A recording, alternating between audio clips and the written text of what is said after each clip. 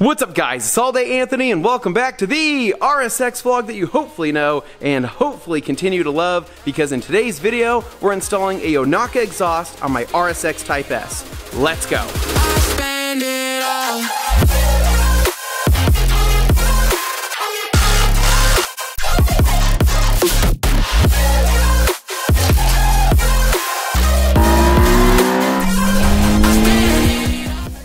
Alright guys, welcome back to another Acura RSX Type-S vlog, where today we are finally getting back on track with some much needed modifications.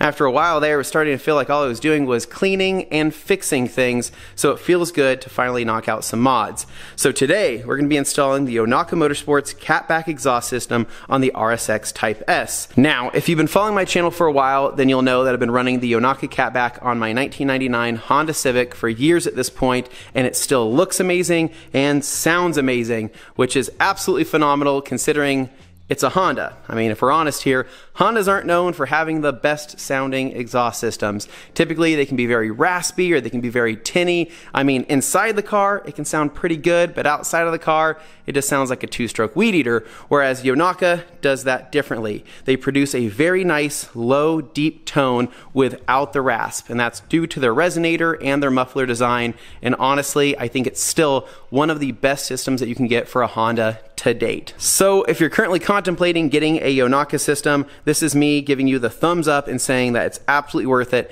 and you're gonna love it. So with that said, here we have a box here that we need to unbox because my friend Jimmy is on his way over to help me with the install. So let's throw on the GoPro and unbox this thing.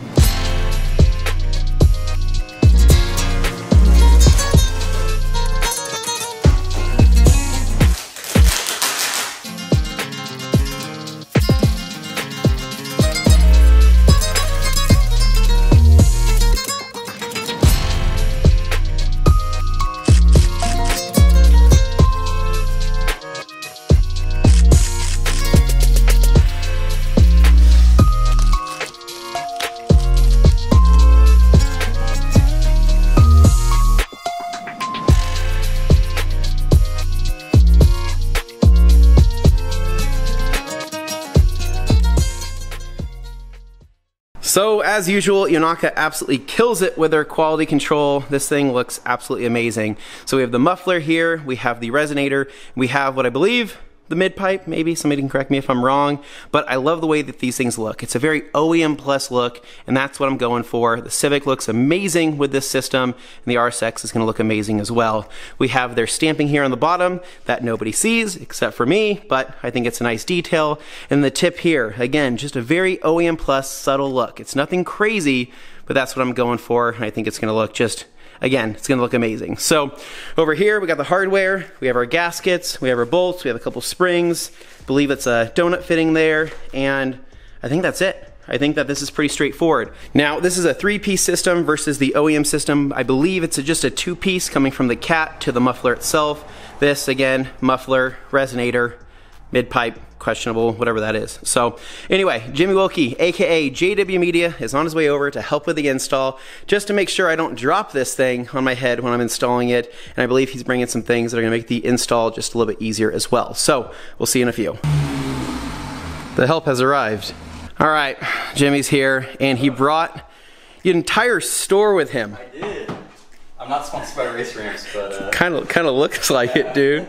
So we got 4 of these race ramps, or these cradles, wheel cradles. Yeah, I think that's what they call them, wheel cradles, and then just normal capacity ramps, and then this special thing. Snap! You get a raise or something? Look at that, dude. I got a girlfriend. Oh yeah, dude. I guess, man. Anyway, we're gonna get the car up in the air, and then we're gonna start taking everything apart. Now, one thing to note is I hit everything with PB Blaster yesterday, really soaked it. I just kept hitting it and hitting it. So these bolts should, fingers crossed, in theory, break free pretty easily. But I've said that before, and you know, I don't want this to be an all-day job. So anyways, let's get this thing up in the air.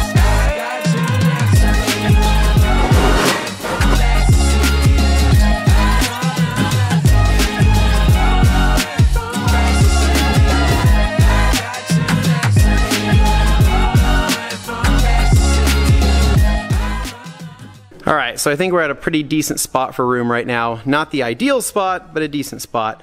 Basically, these race ramps here are pretty tall, and so trying to fit them underneath the rear wheels here with the way that the suspension was sagging was getting to be pretty hard. So we're trying to find intricate ways to jack up this thing without damaging anything, and eventually we just settled on saying, forget it, let's just go ahead and throw the jack stands as high as we can go on the rear there, keep the front there on those ramps, and call it good. Throw the race ramps under there as a safety measure, right?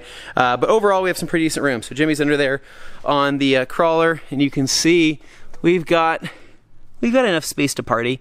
So what we're gonna do from here, I'm gonna throw on the GoPro. We're gonna start loosening up the rear muffler section there and drop the hanger. And once that's out, the rest of everything else should come out pretty easily. So we're gonna be working from rear to front, and then when we put the new one in, we're gonna be working front to rear, or at least in theory. So anyways, let's get it done. All right, so let's jump straight into this. We have two 12s, one right here and one right here with the spring retainers on there. And this guy right here wasn't really cutting it, so I jumped to a little bit of a bigger impact driver. I was able to start making some progress. Get on this one right here. Bam. Bam. That is smoking hot. All right, so 2 bolts off right there. We have the muffler right here. I'm gonna start working on this hanger, which I think it's, bam. What? That was the easiest hanger I've ever taken off. Okay. No, God, just a little bit of grease, it'll come off like in 2 seconds. You think so? Yeah. Where's your grease at? Bottom drawer there, underneath where the Husky is. Wrangling it, Jimmy? Kind of. Would it help if I whispered in your ear? Probably. Sweet nothings. Sweet nothings. You got this. You got this. You're so strong. Yeah? Is it coming? Yep. Yeah, buddy. Yep, look over that. Then. Might need a little bit of finesse. Yeah, I think we. Yep, there you go. You got it. Now just keep going. Keep rolling. Keep rolling. Exhaust hangers still intact. That doesn't usually happen to me during installs. Anyways, all right, so this is off. I guess next step now is we're gonna be knocking out where the cat is, and I think we should be good to go, and then everything else is just gonna slide out from here. So I know exhaust installs aren't super sexy unless they're on a lift, but you know what? Garage stuff, right? You just gotta do it sometimes. So yeah, let's get those 3 bolts off. All right, so quick update here. I found that more power is not always the answer. So I used the big impact, hit this guy right here, and I noticed that I already started rounding out a couple of these corners. Wasn't ideal. So, jump to the little guy here. I love this little driver because it just kind of jiggles things, right? So, with all this corrosion here, it needed to jiggle a lot of that free. Hit it with that a few times, and bam, that came loose, that came loose, that came loose. So now, the rest of it's just coming off.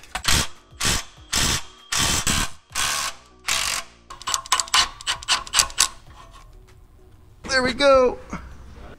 All right, so the exhaust is off right here. Jimmy's up front there trying to get the hanger off. Do you want me to go backwards, forwards? Just hold it like that. Okay. I was gonna say, if we get this done in time, Jimmy, we should go hit a lap or 2 on the sim. I'll show you what it's all about there on the Nürburgring. All right, there we go, baby. That is out.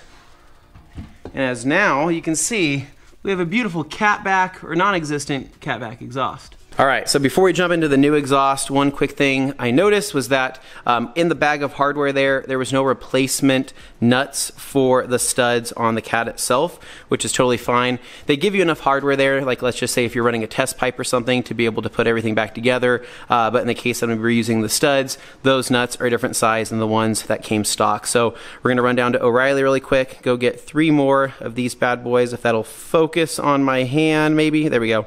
3 more of these right here. And then everything should be, in theory, pretty cake to sew back up. So we'll be back here in just a few, and we'll get back to this. A few moments later. All right, so we're back from the store here, picked up some extra nuts, as well as some delicious cut bop. Jimmy, take a bite of that. You know it's gonna be good. With Okay, perfect. All right, right on. Got that. A couple things of kimchi here. Get mine at a 7.5 because I like it spicy. And then we got some of these, whatever these are, man. These are delicious in that peach flavor. So we're gonna eat this really quick. Here are the replacement nuts here. They are in M10 by 1.25 to replace these right here. So anyways, we're gonna eat, then jump back to this. All right, so I got everything laid out in the order that it's gonna go on the car. So coming from over here, we have where it's gonna connect to the Cat with the 3-stud gasket. Coming from there, it's gonna go to the 2-stud gasket, which is gonna connect to this right here, going into the resonator pipe. Then from the resonator pipe, we have our little donut. It's gonna go on there. And then we have the springs with the bolts that go from here into this itself right here. So anyway, pretty straightforward. I think we're just gonna start slipping this on, probably going from the Cat itself, get that all bolted up, and then start working our way down, and then hopefully everything will zip up as it should. All right, so we're underneath the car here. We're gonna get the gasket over the top, get that fitted onto there, just like that. And then we are going to get our pipe up, start lifting this on to here. Jimmy's helping me out on the back side. Perfect. Put on these new nuts that we picked up. And then I'm just going to ratchet them down for right now. I'll just kind of get it on there nice and loose, center the gasket, and then I know that I have it perfectly sealed because I've had to do this a couple times on other cars where the gasket was not centered and moisture and condensation got through and created a hole there.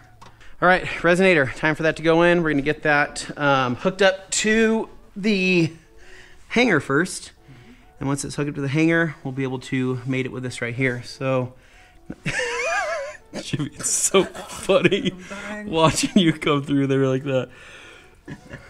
Don't worry about that. That's just the good old heat shield. Are those bolts in? Hey, that's yeah. Do we want to take it out? No, it's fine. It's fine. We need a little bit of that Honda jankiness in this. It's actually money with that jack stand right there, dude. Perfect. Holy crap, that's absolutely money. Get another one for this and we'll hold it up. Yeah, that's like literally perfect. Supposed to go get some shots later. It's like an apocalyptic storm happening right now. Well, hopefully it passes by, right? Well, yeah, hopefully.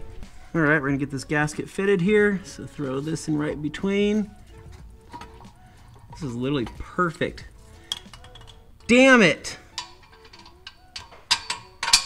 Second hole in, dude. So you want it this way? Yep. Okay. Bring her down. Nice pipe, Jimmy. Thank you. All right, let's. TSA told me the same thing. They did. They did tell you the same thing. Okay. So that's gonna slip. You gotta jimmy it through there, Jimmy. And here we go. Here we go, people. I gotta get this donut on here. So we're gonna push this forward. Just like that. No way, dude. Shout out to Yonaka for making life easy. I know. You said that was a dumpster. It wasn't a dumpster sound. That's a storm. That's a storm. Dude, that's... Jimmy, it sounds like the fucking apocalypse out there.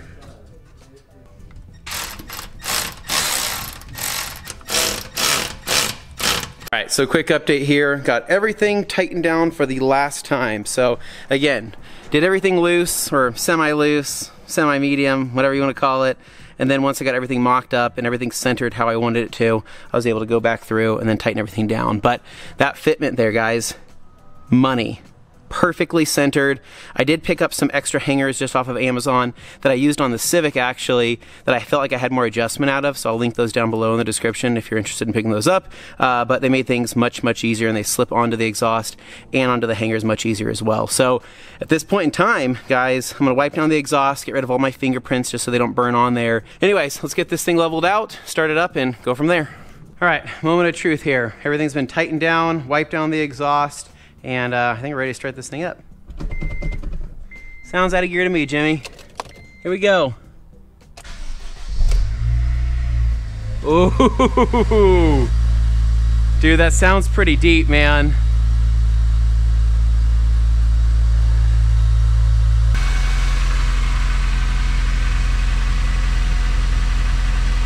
Got a little bit of something right here.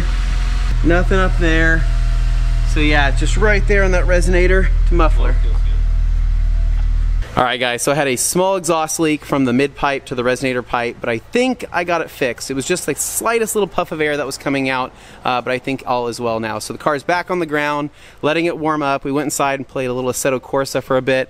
So I'm gonna let it warm up, give you guys a couple revs, and then we're gonna go find, hopefully, a quiet back road somewhere, and then give you guys a little pull just so you can hear what it sounds like, and then I'll bring the GoPro along so you guys can hear what it sounds like in the car. But for the most part, compared to the stock exhaust, this is maybe 20-30% louder. It's nothing crazy, it's super subtle, but this is exactly why I love the Yonaka systems, because again, they're not raspy, they're just deep and throaty, and again, you get more of that engine sound than you do that exhaust sound, which is perfect because on the K series, the point is to hear the crossover. Everybody wants to hear that beautiful engine sound and not a raspy exhaust that overshadows that. So anyways, it's time to give you guys some revs.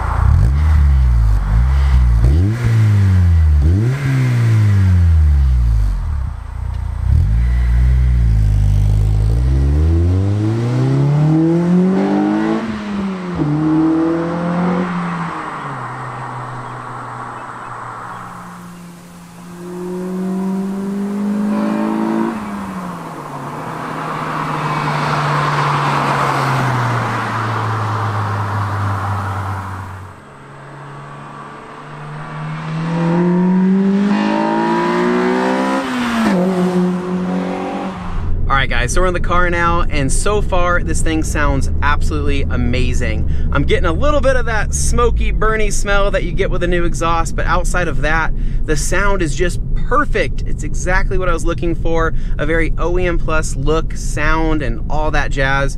The best way to describe the sound in the car is that it just has a nice, deep, low sound. There's no raspiness, no tinniness, nothing like that. It's just nice and deep, kind of like an accentuated stock exhaust. I mean, if I'm honest with you. So if the stock exhaust was at like a 20% loudness, maybe this is now at like a 30-35% loudness.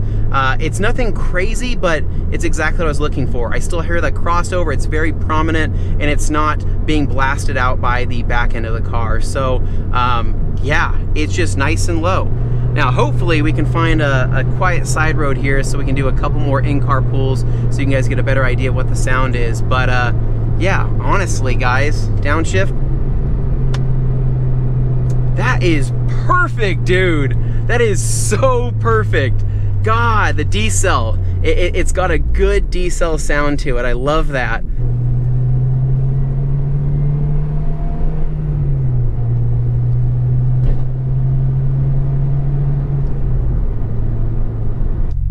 Here we go, little in-car pull. This looks good enough.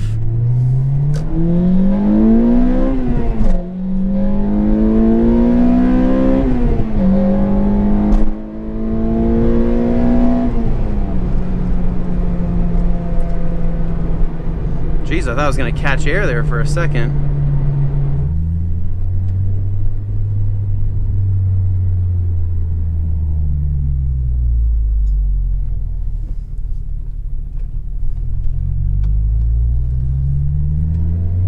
Second gear.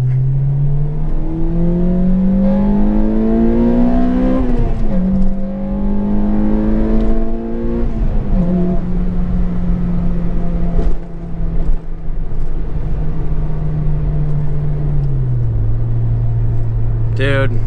I love it. I love it.